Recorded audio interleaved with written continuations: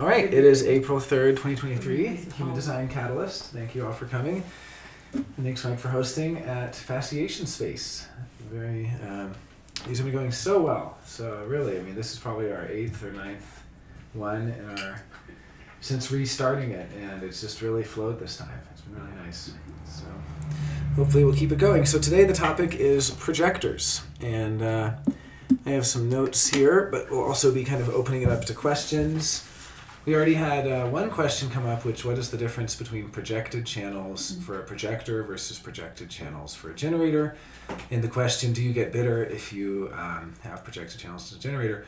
Well, everyone has every channel, whether they're activated or not. And everyone gets bitter. And there's more projected channels than anything else. So there's more bitterness than just about anything else.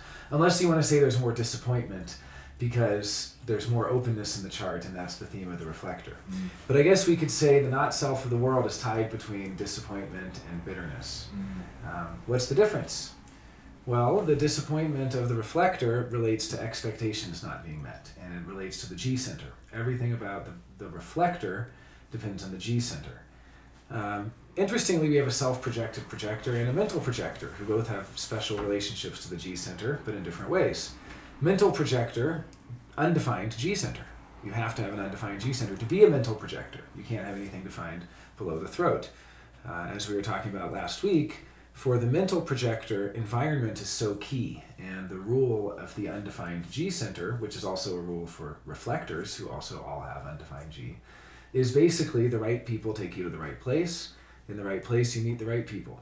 So the challenge is you might have a best friend who doesn't actually take you to the right place. Because see, you have anyone with an undefined G, all the people in their life who have a defined G are basically telling them, oh, you should go here, you should go there, you should wear this kind of clothes, you should listen to this kind of music, you should check this out, you should... See, the defined G people, like me, Amy, Mike, wait, what about you? Okay, we only have 2 undefined Gs in this whole place, so that's great, yeah. Kiki, self-projected projector, so you have, your G center is your authority. And even when it's not the authority center for other people, in some sense it is always behind the authority for everyone, even the undefined G, because it is the spirit, it's the magnetic monopole, and it's ultimately what sets your direction in life. So it's very, very important. But we can see that, for the mental projector, their relationship to the G center is going to be one of existential crisis, because it's basically going to be everyone else sees in me this or that identity, but truly my identity is flexible and open and kind of chameleonic. And you have all these defined G people who are all kind of bastions of burning their fire for what they like and saying, this is the way. It's like you learn how to drive from a defined G, they say this is how you drive. And some other defined G comes along and says, no, this is how you drive. Well, you have 2 different ways of driving. Some people are driving really quickly, some are more laid back, all of the different ways of the world are the ways of the defined G. The undefined G doesn't really have a way. It learns many ways, and it can adopt them and use them as it sees fit. But the real challenge when you have an undefined G is to get real about what other people's ways are actually for you or not. To be wise about it, because you could have the best friend in the world, or you could have a mentor, or a boss, or a teacher, or a partner, or a family member, and they could be essentially imposing their way on you so deeply that 20 or 30 years can go by before you then have the existential crisis, is this really what I'm supposed to be doing in this life? Am I really supposed to have this, vocation? Am I really supposed to be in this relationship? Am I really supposed to be here? Now, the problem with the undefined G is that its answer as the not self is always, I gotta find another relationship. I gotta find another job. I gotta find another place. I gotta find other people. It's not actually the job of the undefined G to do that. So this is what's so hard about it. Because, you would think, okay, first problem, the undefined G that gets so heavily conditioned by their upbringing that they're essentially imprinted to be a sort of cookie cutter image of somebody else's G center. Because remember, the G center is the center of identity. So they've taken on somebody else's identity. So that's the first problem. But then it's out of the frying pan into the fire, because they wake up one morning and go, this isn't really me, I'm going to find out who I really am. Well, the not self theme of the undefined G is searching for identity, love, or direction. So trying to find it is actually the not self theme. Instead, the sort of true self of the mental projector, and this is also true of the reflector, although they're very different, because the reflector has a primary relationship to the cosmos and a very different role in the totality. I mean, actually an opposite role in the totality. In a moment, I'll talk about the projector roles, and we'll see that the reflector is at the end of the long tail, and the mental projector is at the tip of the spear. But there is a sort of funny alpha and omega quality of them both having undefined G-centers, and both being here to become wise about the G-center. But in any case, especially for those two types, which by definition have undefined G, because any other type could have a defined G-center. Right? But those are the two types that cannot have a defined G, the reflector and the mental projector. And so for them, it is really important that they are aware of who in their life. It's basically like starting to notice where you met somebody. How comfortable were you there? We met at my house.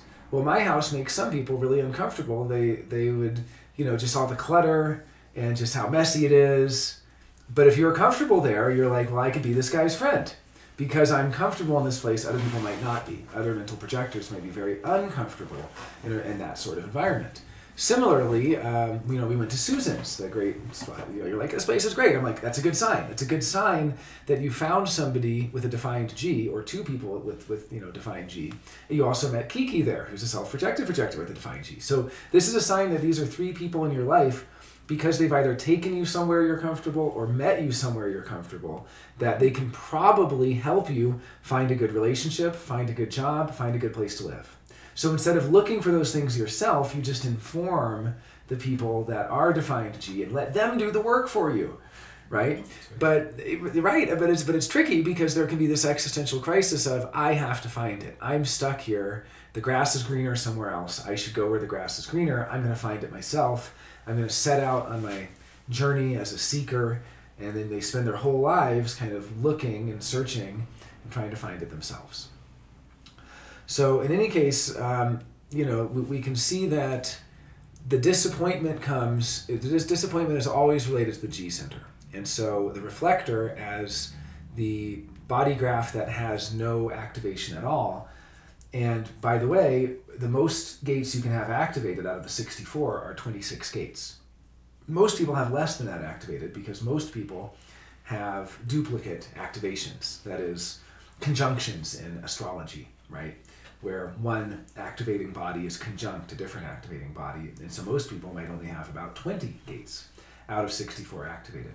So the majority of our chart is not activated, which is kind of like the reflector. And so that's why I started this off by saying, well, the majority of our channels are projected, and most of those channels, because there's so many channels that are projected channels, 26 or something, that bitterness is the predominant theme of the not self. But also because lack of activation, openness in the chart is so predominant, disappointment is another dominant theme. And then in a different way, because 70% of the world has a defined sacral, frustration is a dominant theme. So really only anger, as far as the not self themes, is kind of the rare one. And that's just because it's rare in that it has an impact. Anger has a big impact. Road rage, people get killed, people get hurt because of anger. Anger is momentary flashes that impact. It's different than frustration, which builds up. It's different than bitterness, which builds up very slowly, as we'll go into when we look at the kind of projector mechanics. And it's different than disappointment. Yeah. But then because of manifestors and MGs without a direct motor to the throat that still have anger as a signature for a manifestor, fully the signature for an MG, part of the signature, doesn't that mean that there's also an anger potential in any motor? Yeah, and also because everything is tending towards the throat, we are all mechanically trying to be manifestors. It's just that manifestors succeed. But every type is trying to be the manifestor because the energy is looking for expression through the throat. And so there is a mechanical reason. It's not just that people want to be a manifestor because they heard being a manifestor is cool or whatever. They're born wanting to be a manifestor.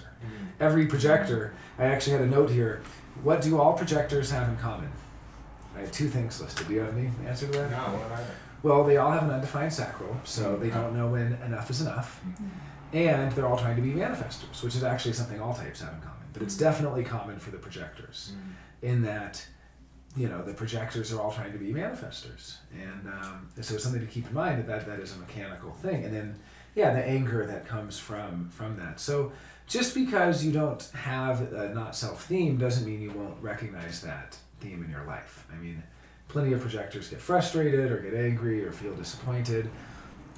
Disappointment in particular, I mean, each of these keynotes kind of has to be unpacked and understood in its context and kind of understood what Ra meant when he came up with them, because these are really his way of structuring things. He had 4323, the channel of structuring, and even though that is a projected channel, even though Ra was a manifestor, he only had projected channels. And this will circle back nicely to the question of, how is it then for a manifestor with only projected channels? Was his dominant theme bitterness then, right? Or the first question we started with, is a projected channel and a generator the same, you know, and so on. So that's how I got on this whole thing, by just saying you don't have to have a channel activated to experience that. When we say that the not self theme of a type, and opposite of that, the signature of the type, what we're talking about is how that mechanic of their aura itself has a dominant theme to it. And so even though Ra only had projected channels, I'm sure he knew what bitterness was. It wasn't a big deal to him, because manifestors aren't here to have the sweet success, and they aren't here to try to overcome that bitterness. What they're here for is peace. At a fundamental level, they're craving peace, they're searching for peace, and they don't believe it's possible. They believe that there will only ever be anger. Anger from people interfering with them, anger from people getting in their way, anger from people stopping them from doing what they're trying to do. And that's because their aura itself is a repelling aura. You don't have a repelling aura unless you're a manifestor. You can be a manifesting generator with manifestor channels. You don't have a repelling aura. You have a generator aura. It's a big enveloping bear hug that attracts people to you and draws them in. You know, you can be a projector and have this penetrating aura, and you have to learn all about that penetrating aura and all about how that penetrating X-ray vision into people works, and the bitterness you feel when you've penetrated someone in an uninvited way with your aura, and they don't invite you and they don't recognize you and they, you know, shun you for that, and you get bitter from that. A very different dynamic than the manifestor aura. Is that we should phones, please? Than the manifestor aura, where they are, you know, they're going through their entire life. I mean, Ra described, he was saying that being a manifestor is like it's being impossible to ever be invited. You know, projectors complain about not feeling invited, not feeling welcome. Well, as a manifestor, you walk into a cafe and they all turn and look at, who invited that person? What's that person doing here? It's like the permanent inability to ever be invited.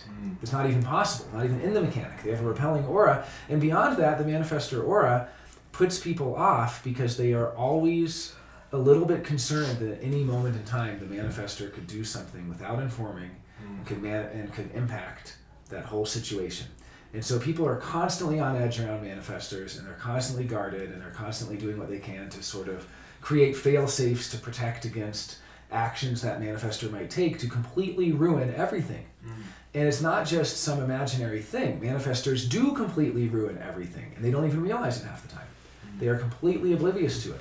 I have just a short manifestor story for those who don't believe me. I had a couple of weeks of planning an event, and we had all these events planned, you know, within the event. It was like a lot of Burning Man people. So we would do, for instance, scavenger hunts, and they would be really fun. Like one of the clues would be, he's very handsome and he's wearing a bandana and a fur coat, and it's the dog that has a bandana around his neck. You know, then you go and find behind the collar of the dog, and you find the next clue, and it's like a painting, and you go there, the next clue. Well, we had the last clue, and the last clue was actually taped to our hostess's back.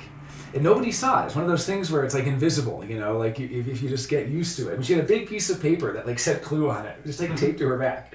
And nobody saw it. And then we were right in the middle of doing this scavenger hunt. We've been out for probably 45 minutes, maybe 20 of us, 30 of us doing it. Well, the manifestor was doing the next event, and we were coming close to the end, so we were about to start doing clues for it, kind of giving people hints and stuff. And he came in and got everyone to put on their shoes and go outside because he was doing fire dancing in about 15 minutes. He didn't inform anyone that that's what he was doing, anything at all. And he knew we were right in the middle of it, but he knew what the last clue was, and so he had assumed, oh, they'll be able to find it outside. He was like, everybody, it's outside. Well, it's not outside. It's on the back. It's on her back. Plus, it was dark out. So nobody saw it, and nobody got the last clue, and everybody ended up so frustrated. And we also had the last clue pointed to a box to open, which had prizes for everybody, which we didn't get to. Wow. And the entire thing was ruined because he literally was like, attention, everyone, put on your shoes. The clue is outside, and got everybody to go outside. And they were like, the clue's not outside. He's like, yeah, but you go outside and they'll find it. We're like, that's not how it works. And nobody found it, and everybody's like shivering in the cold, and it took him 20 minutes to get ready. And, you know, I mean, it was just a complete disaster. So manifestors have a way of just ruining everything by not informing. You know, he should have told us, you know, I'm going to tell everyone to go outside. We would have said, well, no, this is, but they don't want to hear no. And they're used to hearing no their entire life. And they know that they're going to hear no if they start telling people things. So they don't inform, and they just have a big impact and ruin things. And this is why manifestors, you know, are considered kind of the dangerous type. I mean, when I first heard about them, I was like, I bet Orson Welles is a manifestor. Because he did the H.G. Wells, you know, War of the Worlds broadcast, didn't inform anyone it was fiction. People killed themselves because they thought it was an alien invasion. They jumped out the window, you know. I mean, this is manifestor impact through lack of informing. So in any case, that really gives you the context of what the difference is and how the channels work. Because it's easy to look at some projected channels and understand how the channels work and go, oh, I understand how this person works. No, you don't, unless you know their type. You don't understand how Ra operated until you know what it's like to be someone who's permanently never invited anywhere. You know, just imagine not even being able to be invited because everyone's constantly constantly ill at ease that you could do something that would impact them in this negative way.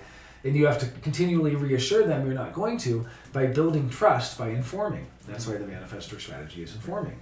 Once a manifestor is informed enough, we go, oh, okay, that's a nice manifestor. They're going to tell us before they destroy everything. You know, at least they'll give us time to get out of the way. You know, we'll at least be able to leave the building before they blow it up. So that's kind of, you know, they're still going to blow it up, but at least we know and we can adjust and we can plan for it. So that's really the answer there, is that the not self signature has to do with the aura type, and that you can have all projected channels. I mean, I heard someone say on TikTok the other day, to be a manifestor, you have to have at least one manifestor channel. No, you don't. Ra didn't. He only had projected channels. To be a manifestor, you have to have a motor connected to the throat. That can connect through, and you can't have a defined sacral, of course. So, okay. So as far as the question of how do they operate, yeah, there are still mechanics on a per channel basis. Like, obviously, regardless of type, if you have 1858 channel of correction, it's going to be kind of annoying to correct people not being invited. Yes. You know, that's going to, but at the same time, it doesn't really build up bitterness in the same way, because as we'll see when we get to it, bitterness is a very long-term mechanic. It takes years and years and years to build up.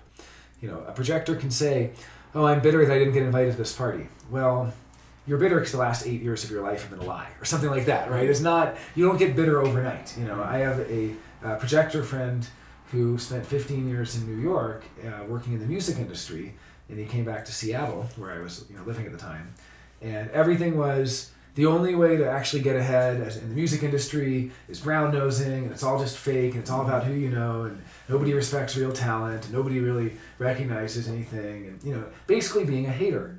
He's a complete hater on everything. He didn't get to be that way overnight. It took 15 years for that bitterness to build up. It wasn't just like he went and wanted to get a gig, and they're like, no, we're not interested. You know, no, 15 years of no one being interested. 15 years of nobody caring what he has to say. 15 years of nobody caring what he has to offer. 15 years of nobody really valuing him or recognizing him. That's what led to the bitterness. So, because remember, the projector is here for success, and it's the same rule there. Success is also not an overnight thing. Overnight success is temporary success. It's a one-hit wonder. It's a flash in the pan. True success is something that builds up year over year over year by successfully navigating life decisions. So that's following strategy and authority. All projectors have the same strategy, waiting to be invited. Ra did say that the self-projected projector is the only one that doesn't need to be invited, but that might have just been him being flippant. Which is an interesting comment he made. I wouldn't read too much into that, because we know that the strategy of the projector is to wait to be invited. I think what he meant is just that the self-projected projector can hear themselves, can hear the truth of their own navigational system, and if it knows where they need to go, they basically are there to be slaves to their own inner compass. And nobody has to invite you to be in the right place, basically. But we do know that the strategy of all projectors is technically the same, which is to wait to be invited. The authorities are quite different, and they have very different mechanics. And to be self-projected versus mental projector is such a different dynamic, like we were kind of talking about last week. Mental projector, it's all about people and place. And it's about being wise about who is in your life. It's really about who is in your life, not what. It's less about your job and more about who you're hanging out with. Because if you're hanging out with the right people, you're going to have the right opportunities for vocation. And if you don't like your job, you can ask the right people to help you find a better job. Because they are the right navigational system for you, and you feel comfortable with them. And if you are tired of going to the same restaurant, they'll take you to a new restaurant, and you'll probably like it because they're the right people for you. It's also not to say that someone will always be the right person forever. I mean, it could be the right person at that time. You outgrow certain people and certain groups, and Ra was careful to say for the mental projectors, and for anyone with an undefined G, just because someone took you to your favorite restaurant doesn't mean you owe them. Doesn't mean you have to stay being their friend, because that could have been a time and a place thing. But overall, as you make correct decisions as a mental projector, you kind of have more and more people you can trust to be good navigators in your life. And you can just inform them, which is not initiating, it's just informing. Hey, I'm kind of lonely, I'd like to be in a relationship. They will play matchmaker for you. Defined G, they're all trying to anyway. I mean, even without telling them, they're trying to. You'll have the opposite problem of using your discernment of which person has the right guidance for you, because they're all signposts and they're all saying go here, one says go there, and you'll get whiplash from all the different directions they're pointing you in. So that's really the challenge for the undefined G. For the self-projected projector, it's all about hearing when you're speaking from your defined throat channel from the G center, and versus hearing when you're speaking from a different voice. Because we have 11 different voices, and only 4 of them can possibly be self-projected. And so if you have the 10-20, it's saying things like, I am now. If you hear yourself say, I am, or I am not now doing that, I'm not doing that. Like if you hear yourself say, like, I am not, it's very different than saying, I feel like we could maybe do this, or I feel, like we were talking about this the other day, like how the feeling can really come and go. But what you can actually trust is the voices of your particular channels. And so, for instance, with the 1-8, that's all about knowing if you can contribute or not, knowing if it's pointless to even try to contribute. And if someone says, "Oh, you should tell them your idea," and you go, "Ah, it's not even. What's the point? There's no point in even telling them." That's you can't contribute. You can trust that assessment because that's kind of in your wheelhouse. But if you're saying, I feel or I felt really sad the other day, I feel like this is a bad decision for me, well, it's hard to really know based on the feeling. And then there's different, splenic projectors are going to have the spleen guiding them, which is going to be an instantaneous, momentary sort of, it happens in the moment. Usually a kind of a whispered voice or a hunch or an intuition. Emotional projectors, which are the most common type, they are going to have clarity that emerges over time, that they can really learn to notice how some days they feel invincible and nothing's wrong, and other days nothing's right and nothing can make it better. And they can start to kind of notice when they've been through enough of that. And I don't know if you have more good advice for, I always just say play hard to get. That's my advice for anyone who has an emotional definition is don't just immediately jump into things, but give yourself time to kind of go through. Don't jump to conclusions, right? And then the rarest authority for the projector is the ego authority. Or, I would say it's the rarest. It's only one channel, right? Because self-projected has 4 channels. Mental projectors can have 6, yeah. But the ego projectors can only have 1 channel. That's the 2551. And so ego projector is kind of like the self-projected projector, but it has an undefined throat. And, that's, or it can anyway. I mean, I guess there are, because it'd be a manifestor if it had a defined throat. Yeah, that's right. So funny. So interesting how that works when you get into the mechanics. 1 channel and only 1 channel that they can have. Yeah, it's only 1 channel. Well, I guess you could have an Ajna channel. Ajna to head. Right, that's true. That's true. So there could be some Yeah. mental projector channels as well, and then the ego and the G center would kind of override it. Because there's a hierarchy of authorities. It's like what's loudest in the body. And so anyone who has the emotional center defined, the solar plexus, automatically has emotional authority because that's the loudest chemistry in the body. It overrides all other chemistry. And really what you're doing by waiting for the clarity is waiting for that chemistry to get out of the way so you can get in touch with the subtlety of, the magnetic monopole guiding you and things like that even. So in any case, if you're an ego projector, they're probably one of the least understood types, but it's really about having the willpower to do something and noticing when that willpower is there or not, and noticing when your heart is really in it or not. And that's something that they learn that they can't in good conscience say they will do something unless they truly have the energy to back it up. And it will change their tone of voice, even though they have undefined throat. And it will change their overall sense of commitment to something and so on. So, I have a question. Yeah. Which one trumps which one, the ego center or the spleen? The spleen trumps the ego. Yeah, that's what I thought. Yeah. Can we go back to self-projected? Sure. So, I'll put context into it. So I have. Yeah. Sorry, just waiting. Well, anyone talking, we ask to kind of go on the screen. So we can see. So there's somebody in my life who's a self-projected projector. I have a hard time being around them when I don't want to do what they want to do.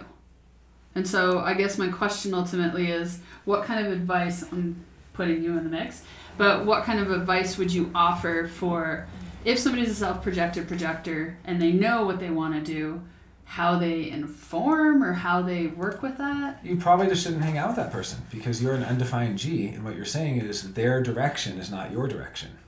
Sometimes I like it and sometimes I don't, but if I hop along and I don't like it, it's a shit show. That's true of any defined G. I mean, that would also be true if I took you to Albuquerque and I wasn't the right person for you or something, you know what I mean? Yeah. Because when I go to Albuquerque with my 2946, it's the Mr. Toad show. It's Jonah's wild ride, and I'm going to the thrift stores and I'm hurrying up. I have a defined route. I'm like, hurry up, let's get out of here. This place sucks, and people are I'm leaving without them if they don't. And then at other places, I'm sticking around. They're like, Jonah, come on, we've been here. I'm like, just give me more time.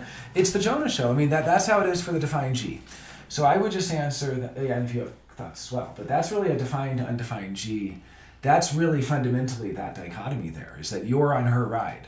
Right. So. Yeah. Well, I guess what I'm saying is, like, for somebody who's living that life, like, they're gonna run into people who don't want to do their party. So how do they inform? Like, to me, it's about they need informing. to be invited to. They need to be invited to take that person on their party. So basically, if you're not inviting her to take you places, then she's not being invited, and that's what I'm saying. But if you have ideas on that. I was just going to bring in the whole, so all your openness just collects, it absorbs whatever is around, and it camel humps it for a while too.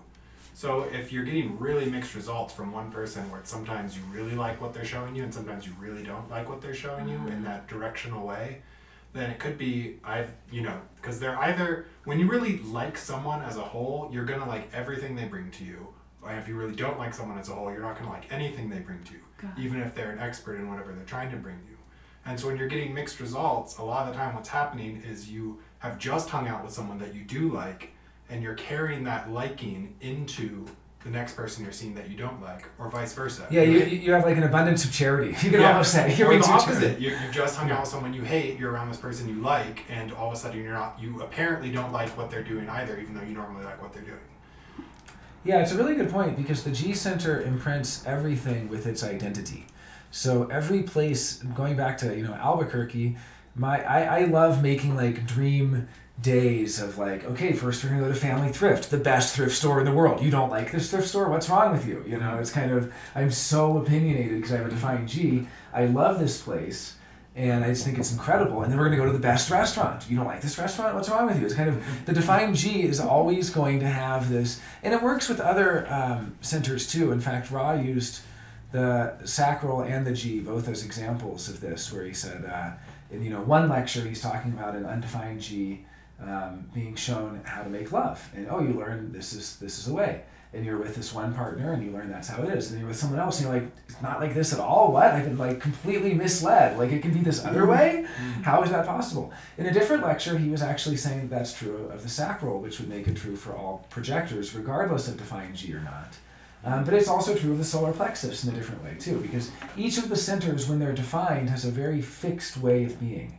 So a defined solar plexus is going to have a fixed way of processing its emotions, and there's a fixed next step. When the emotions are here and it's a tribal definition, the next step is it to go way down there, or it's going to keep going and kind of steadily climbing until it can't take it any longer, and then it's going to blow up. And if you've only been around that your whole life, and then you're around an individual, emotional definition, 1222, you're completely shocked and have no bearings at all, because you're like, this isn't how emotions are supposed to be.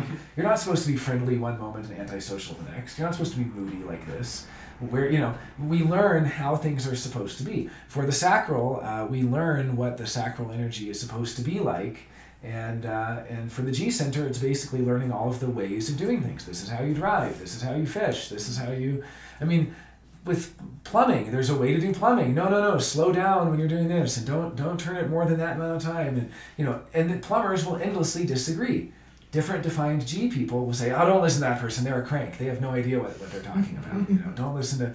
I always used to have a joke with Jenny, was I would always say, this is the way, and then she wanted to make a meme of a guy holding a sign saying, there's more than one way. Kind of like the guy saying, end is coming, or one of those things, like a conspiracy sign. But it's like, there's more than one way. There's more than just the way the defined G tells you. Because I will just say, this is the way you do it. Oh, you want to mix a record? This is how you do it. Oh, people think 1858 can be opinionated, sure, or 1762, but the defined G is like endlessly, it's what I love and what I hate. When I'm in the recording studio, I love to start recording before people start tuning. Why? Because you get the best take when they're rehearsing. And I can't stand a recording engineer that has everybody play out all their energy for 2 hours and says, okay, we're finally ready to record, let's go. To me, you've just ruined the entire vibe and everything. I like to turn the lights down and get the incense burning. It's as much about creating an atmosphere as anything. And that's true for, your G is defined experientially. That too. So I have a very fixed way of what the experience should be, and that it's meant to be experiential. And we're meant to, we should go in the experiential direction, that the experience is more important than the practice and all of it.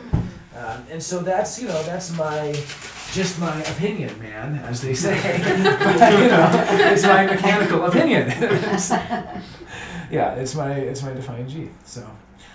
So anyway, as we see, there's a lot of different authorities and different ways of being, but I just want to kind of set the context that when we're talking about projectors, we're talking about an aura type. Regardless of projectors, bitterness is the not-self theme, the dominant theme. We'll talk about how that works. Now I want to just give some more context and kind of start with the history of projectors. So projectors emerged in 1781. And it's not even like they emerged overnight. We are in what's called the Plutonic Interregnum, from 1781 to 2027. And that is a phase of time during which we have essentially, the nine-centered being has emerged. We have evolved. We have mutated. And a new form that we can't really even call Homo sapiens anymore has emerged. Ra called it Homo transitus, because it's human in transit, or man in transit. And it's basically this transitory being that has emerged. And this is really interesting for people. It's kind of an interesting thought experiment. If we evolved and changed, would anyone notice? Well, it turns out no. Some people on Twitter noticed. Have you seen those threads about, this was my dad when he was 21 and it looks like a 40-year-old? Or this guy was 36 and he looks 70. If you haven't seen this, look it up. Are people aging faster? You really just, or are people aging slower, rather? Did people age faster before? And if you look that up, you'll see that people don't know what to make of it. And you go on Reddit and then people say, well, obviously this is because of quality of life. Not really. You can't really explain it just through quality of life, because there are people that have an unbroken chain of quality of life that is completely unchanged for hundreds of years in certain communities. And, they are still evolving differently. I mean, it is an interesting question, though, of whether there are still seven-centered beings. It's even an interesting question of if there are remnants of five-centered beings. I mean, we know that we intermixed with the Neanderthal, which was the five-centered being. So the last major change, though, from the five to the seven-centered being, the last Neanderthals died out around 30,000 years ago. And there was around 30,000 years more of intermixing, so 60,000, maybe even more, of intermixing. I mean, really, the Homo sapiens began emerging, I think, around 90,000 to 100,000 years ago. So there was really up to 70,000 years of sort of coexistence. With our Plutonic Interregnum and the move from the 7 to the 9-centered being, that's been much more rapid. It's just a few hundred years. So it's interesting how the times that we've been able to witness rapid evolutionary change have been so great. And also just some very interesting synchronistic things. It all began with the discovery of Uranus, then we have the discovery of Neptune, and then the discovery of Pluto. And these all coincided thematically with what was going on in the world at that time. A man named Rick Tarnas has a great book, Cosmos and Psyche, where he studied the last 500 years of basically Western history, and even some kind of greater history going back to 600 BC and beyond, through the lens of archetypal astrology, particularly the synodic cycles of the outer planets.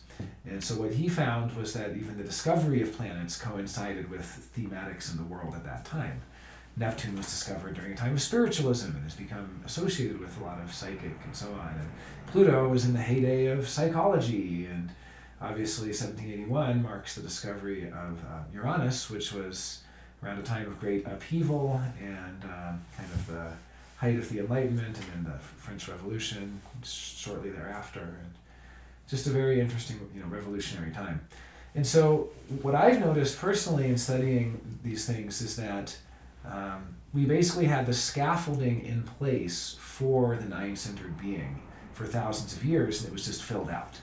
And so you find that in any ancient mystical system, such as astrology, where the discovery of the new planets essentially took over the rulership of signs. So Aquarius used to be ruled by Saturn and is now, Uranus, right? And then if you go past it, you see Pisces used to be Jupiter, and so on.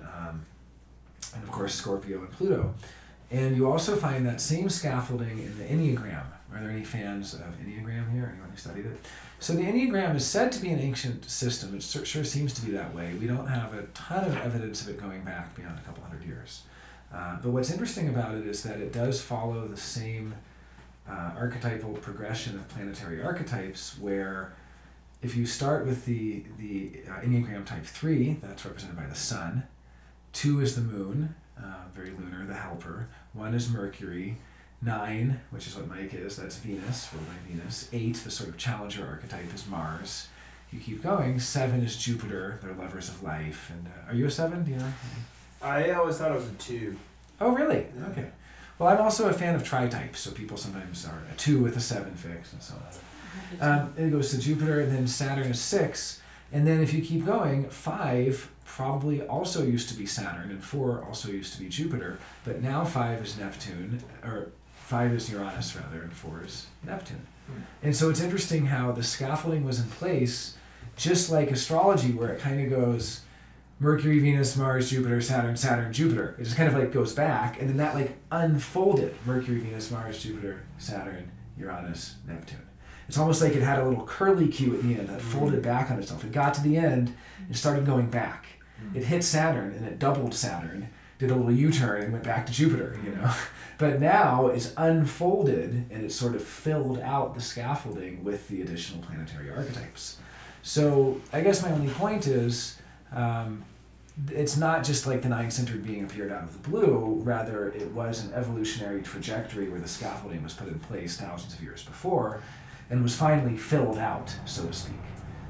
And then people always ask, what's the difference in the seven-centered and the nine-centered?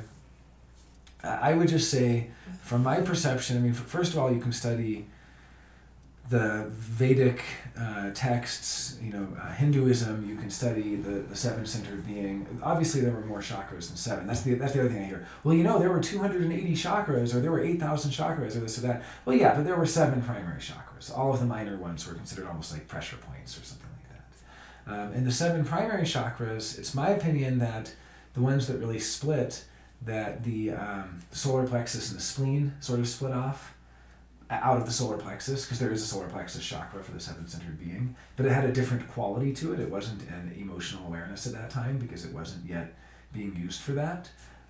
Scientists have said there's a second brain, the sort of gut brain in the solar plexus. That's the evolutionary. There's more neural activity there than anywhere else in the body right now, except maybe the brain. And that's more nerve endings. More nerve endings, stuff like that. Yeah. I guess not neural activity, but nerve activity. And so that's the solar plexus with the spleen, and then I think the heart center probably split into the ego and the G center, because I see the G center as sort of the higher self heart or the spiritual heart, and what we call the heart center in human design, which is the ego center, is sort of the mundane heart, that's a different conversation, but it's just kind of giving context that the projector emerged with the 9-centered being. The projector is the newest type, and so that already gives us a clue of what they're here for, which is really to usher in this new age and to be our new leaders, essentially, to be the replacement for the manifestor, the older 7-centered way of being a leader. So if the 7-centered being is just trying to be an apex predator and essentially all about the Ajna, we kind of emerged from a splenic awareness, which is the animal, survival awareness, to an Ajna, and now we're developing a solar plexus awareness. Basically, this trajectory from survival concerns to the domination via the mind, to now having emotional receptivity and emotional. Basically, this new, what used to only be a motor is now doing double duty as a motor and an awareness center, the solar plexus. And it will eventually lose its motor capacity. It will actually lose its wave and only be an awareness center, which is an interesting thought. But the projector is really here to help usher in the 9-centered being and to replace the manifestor, which was the leader at the top of the hierarchy through domination and control and through outsmarting everyone and using the Ajna to be the greatest pirate there was. I remember Buckminster Fuller talked about how the world was run by pirates, basically, and what he meant by that was the people who were seafaring. They could play other countries against each other, and because they were the first global peoples, that the seafaring peoples, he was talking about like East India Trading Company and stuff like that, and even going back further, were able to essentially dominate and control and colonize and all of these things. And it was really through the supremacy of the Ajna, of the mind, in this sort of Machiavellian Sun Tzu art of war way. And that was really the 7-centered agenda, to become the apex predator and to essentially dominate through mental control. And that's why you have all these 7-centered practices, which are all based on mental discipline, mind over matter, and using the mind to essentially control the body and all of these things. And then the new form is not about that. It's actually about using the mind to teach and to communicate and to observe and to learn and things like that, but no longer to make the decisions that ensure supremacy of dominating and so on. Because we're now entering a new era of cooperation and of receptivity, of what we've kind of called the right brain, even though it's not really right brain, but it's a holistic approach that's not, because in 1781 is also when we have the emergence of what we call rightness in human design. And we haven't talked much about variable in the past classes for a while, so maybe we can do a class on variable at some point, but essentially rightness is a new form of cognition that is non-competitive and almost hedonistic. The last time we've seen it was actually in the Neanderthal. Yeah. In a weird way, it's like kind of like the Ajna, which is where the tone splits into leftness and rightness, is sort of like the crucible of what we are trying to get born on the planet, and always has been, and sort of the splenic life, this life of conquest and colonization and strategy in making the planet was sort of looking forward to the Ajna, and like this world we're entering into is this sort of looking back at the Ajna from this developing solar plexus awareness, where it's like so much history has already happened now, and the projector role is to sort of glean, to work with systems that are already here, to sort of take everything that has already happened and use that to interpret, you know what I mean, to sort of retroactively birth the thing. Whereas from the Splenic perspective, we're looking forward to the birth of the thing. That's a really good point. The Manifestors built it all, and now we have to figure out what to do with, or they didn't build it, but they led the building. We kind of have to find what we need from their bones and stuff, you know? And because when you get into Rightness, you get in, we did have a variable lecture a few weeks ago, so I hope this isn't too off topic, but we did get into the thing about how like right variable people, like they do go around like holding the whole internet in their brains. That's true, that's true. Like, the impression of everything. That's true, we did cover some of that. Yeah. But then but when you have an impression of everything, how do you determine what you actually need? You need all these sifters, which is kind of what the projectors are. They like sift through other people's energy signatures and pull out what needs to be pulled out.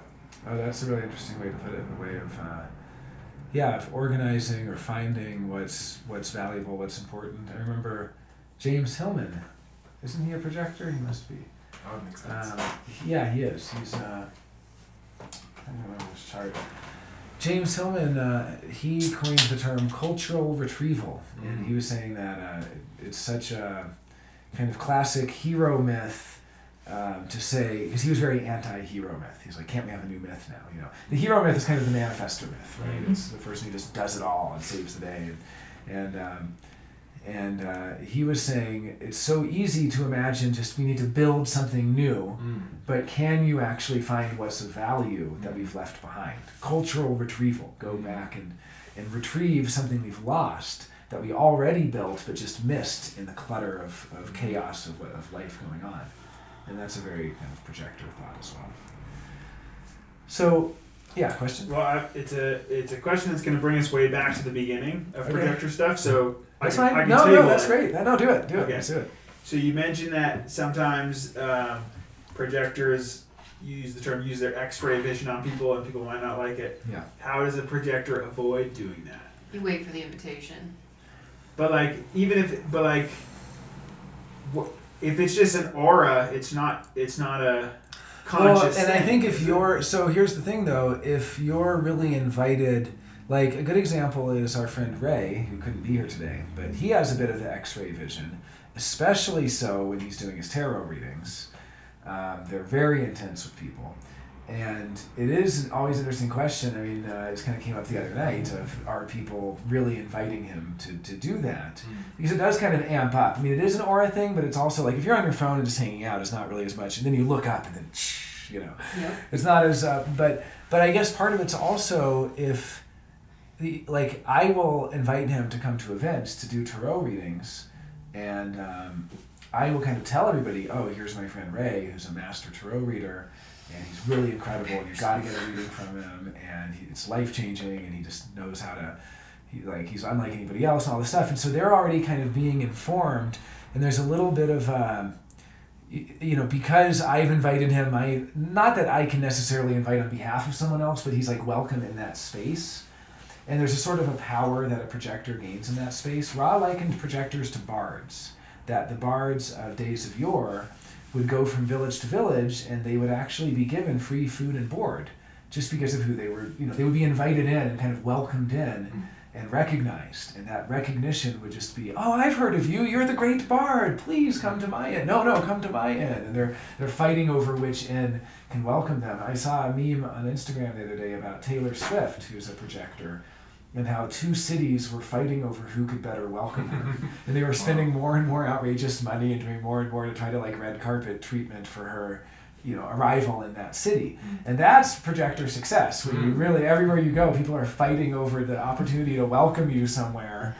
And, you know, obviously there are going to be people who are haters in that situation as well, but I do think when you end up in the right place, even if somebody randomly walked in off the street there is a sort of a mystical thing going on where you have the power from being in that place where you're invited and you're welcomed.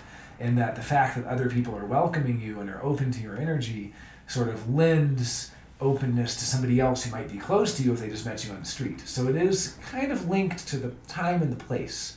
There is a sort of time and place at work where if you're being invited and welcomed in, then you kind of already have this power there, and then somebody new and random comes in, and then you might, I mean, I'm still not saying like, It can still happen. yeah, you can still be rejected in those situations, and so it still is a question of checking with the other person and kind of reading the signs of like if because it's, I don't want it to be like you just have laser eyes for every person you look at ever, and be like, oh my god, this person's looking at me, what's wrong with them? You know, not like that. It's like that though.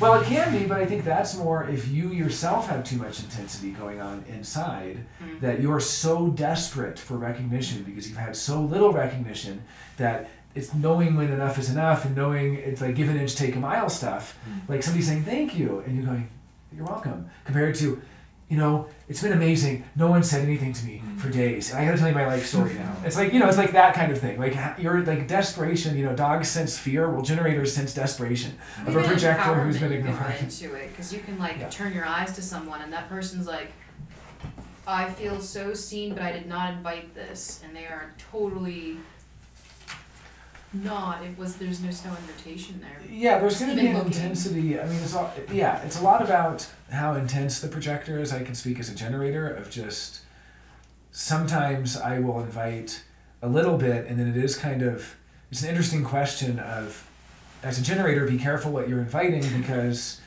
you might think that you're inviting a little bit, but it's I don't know that you actually can invite halfway. Like for projectors, you're kind of either with them or not, and you either invite them or you don't. And there is a sort of a carte blanche thing where if you really like the projector, you're pretty much trusting them to rearrange your apartment, you know. But, you know, it's like, because they will just start doing things like that. I mean, I'm not saying they all will, but there That was is a sort of... recognition for the definition that you have, and so it's not all the definitions sometimes. Yeah, I mean, it's an interesting question of, you know, there's no half pregnant. Is there half invited? I don't know, right? It's kind of... so... okay, so the role in the totality. This was an interesting... so Ra likened the totality to a single spermatozoa with a long tail. The end of the long tail is the reflectors. And at the very tip of the spear, as I was saying earlier, or the very head of the spermatozoa, I guess, is the mental projector. And then you have the long tail, and it's the reflectors and the manifestors, and then you have the body of it. And within that body, there are hierarchies within hierarchies within hierarchies. And we can think of the Splenic hierarchies, all about survival and caring and things like that, and the you know, emotional hierarchies, and there's every different channel represented in these hierarchies. And depending what kind of projector you are, for instance, Mike is an alpha projector, so he would be at the head of that logical hierarchy of scientists and business leaders who are making predictions about the future. Channel 731. Well, but wouldn't I be, if I was operating in that sphere, wouldn't I be deferring to someone who is just a pure self-projected projector with that channel? Because they are able to, everything that's not defined you get to see through, right? So if they really want to know what's going on in the development of that like logical circuitry, don't they kind of need to have everything else open? The way I would say it is that if you're looking at the whole totality, every channel that you have adds an extra narrowing down filter. So it's like when you're searching through filters and you're like, okay, I want men's shirts, okay, size large, okay, I want to filter by black, and I want them to be with collar, and like each time you get less and less and less and less search results. So Mike is meant to be, every projector is meant to be at the top of their hierarchy. They're all meant to be at the top of their respective hierarchy. Whatever that hierarchy is meant to be. And they're meant to have generators under them that they are organizing and helping to work with. So the more this is why there's 4 times as many generators as there are projectors. The more channels you have, the more specific your hierarchy. Well, so yeah, you have 731 only. Okay, you can work in anything that requires logical leadership. But then you have 2838. Well, it has to be something altruistic or for a higher purpose. 2838, Gandhi had it. Martin Luther King had it. That's a channel of struggle. Yeah.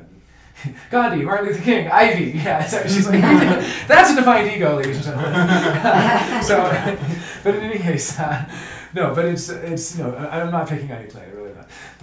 But the 2838, if you only have that by yourself, then you might be appropriate to be at the head of a hierarchy in that struggling for purpose, but you don't have the predictive capacity of foresight to the future. Then you have 6124.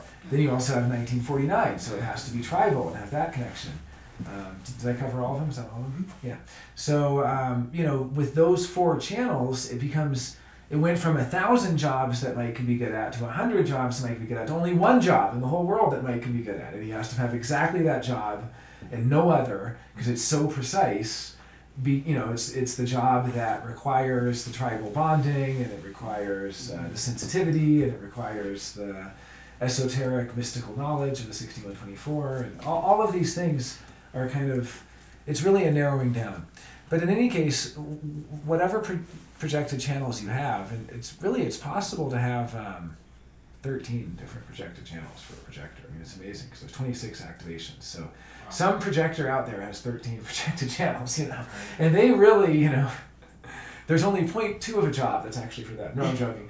But everyone has their perfect job. But what they're meant to be at is at the head of that hierarchy. And the mental projector is at the head of all of the hierarchies in some sense. So they're kind of meant to be the president of the world, or almost the projector on the council of projectors. The council of mental projectors that then, hears information from other projectors and so on. And yeah, it is a good point you were saying, Mike, of how the undefined centers are like windows that you can see into what's going on. And so the mental projectors can see how all the other projectors are doing. They can see if those tribal projectors are really being fair, even though it's up to the tribal projectors to make their case, this is what I think is fair. Or they can see if the splenic projectors are really being efficient, and each one has their way of being efficient and so on.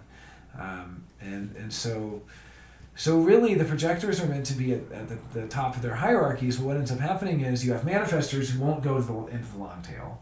They won't go out to pasture, They just want to hold on tightly to their positions of power.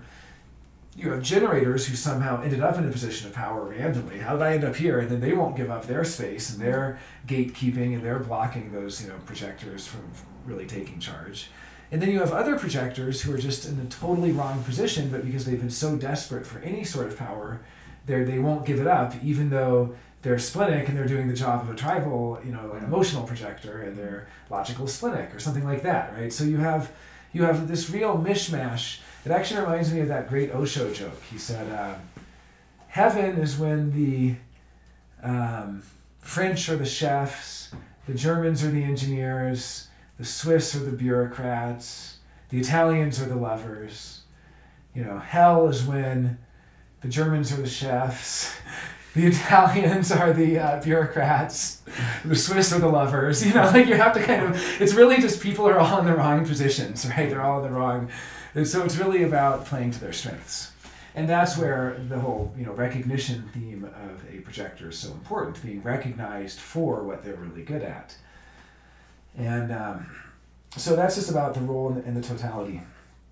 Now I have a couple other comments here. I guess maybe just 3 more. So, and these are 3 kind of key points, and we can talk about each of them separately, or we can just cover them and then be done and just have open forum kind of. But the first one is that projectors guide through asking questions. And this is a really interesting one.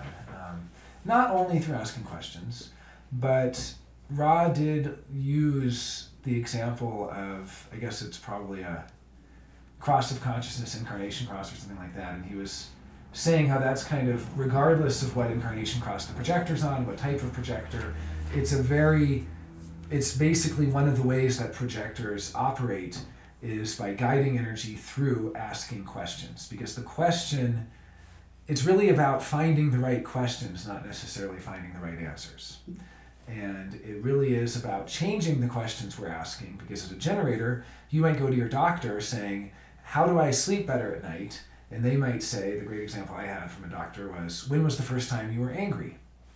It's a very different kind of question, but it gets you thinking in a completely different way. And so a generator might come, or anyone might really, who needs guidance, and be asking all of these questions, and it's up to the projector to help figure out what question they can ask that will eradicate 7,000 other questions in a fell swoop, and then weeks or months later, that generator has changed because that question has oriented them in a totally different direction. I mentioned last week the trim tab on the ship. R. Buckminster Fuller had on his gravestone, "Call me trim tab," because the trim tab is a very tiny part of the ship, that controls the rudder. And if it moves a half inch, you're miles in a different location a week later. So that's how the projector operates, through asking questions that slightly shift somebody and then send them in a different direction. Yeah. In a way, it's like so much of the question is just, what's that? And just what's that? What's that? Because it's like you're getting something out of someone's energy signature, out of the environment or something. And the other thing that projectors are really good at is order of operations. That's why they have this relationship with systems. So it's kind of like just evaluating what needs to happen in what sequence or whatever. Maybe that's a logical way of putting it. But in any case, it's like there's something what projectors don't realize is they don't know that they don't realize is that they notice other things that other people don't notice, right? And those things could be of great importance or little importance or whatever. And the projector sort of, if they're paying attention and if their faucet is running clear or whatever when they're taking people in, then it's like the thing that they're pointing out is right at the appropriate level of importance for what's going on in that person's immediate moment. Yeah. Well, that's a great way of putting it, because of course projectors have a special relationship to the generator more than the other projectors or manifestors or reflectors. And I'm always saying for generators, it's usually a problem of order of operations. The generator won't do something, and why won't they do it? Because they have to do something else first. They just don't know what else they have to do first. But as soon as they do that other thing first, then all their energy is unblocked and they can get all this other stuff done. But they're in protest and they're just sitting around on the couch watching TV because they can't, do the thing that they need to do until something else that they don't know what that is first needs to happen. And so they're in this kind of stasis. And I think that is a way that projectors help unblock generators quite a bit. Excellent. Okay, so that was my first note here. We just have two others. The second one is bitterness is slow, in that projectors have the slowest signature. So I covered this a little bit earlier, but it's very different than manifestors or generators or even reflectors. People think reflectors are so slow, but they don't have the slowest signature. Meaning they can get the surprise quickly. And the disappointment can certainly hurt, but then they can turn it around and have that surprise as soon as they stop jumping to conclusions and give up their expectations.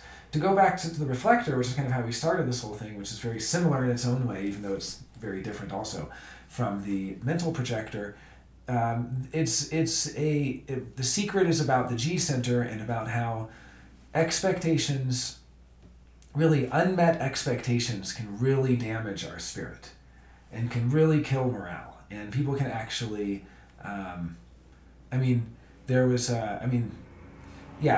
could go, that's a whole different topic, but I'm planning on going through the centers, and so maybe we'll do a week on the G center at some point. But essentially, disappointment is related to unmet expectations. And surprise is when you weren't expecting something, but it delights you, and it kind of, it's when you didn't have an expectation and it was met. An expectation you didn't even know you had, or something that you would have liked to have had as an expectation if you even knew it was possible. You didn't even know that it could have been possible, so you didn't even think to expect it, and then it happens. Right? Grace. You're graced with something. Yeah, so exactly, being graced. So that's, and then frustration can come and go. Anger is in a flash, and then peace can come after.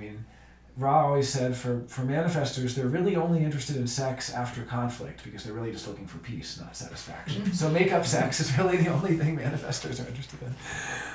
Or just having some peace from their, But for the projector, the bitterness and the success are very, very long-term. And so the slowness of the signature and the slowness of the not-self theme, if it takes 15 years to become bitter, it takes 15 years to stop being bitter too, right? And that's kind of the hard part, is that for projectors, there's no quick fix for them. Their decisions of invitation as well, and being invited into things, being invited to come to Human Design Catalyst, being invited to a party, being invited to grab a drink, sure. But really it's about being invited to your place of where you live, being invited to a community, being invited to a relationship. Did you have anything to add, or? No. Yeah, it's slow though, right? You've seen how slow it can be. I've had an interesting experience, and I think as you decondition, it changes that recognition of when the bitterness success, but then you're also talking about long-term success. So it changes. Yeah, and So- just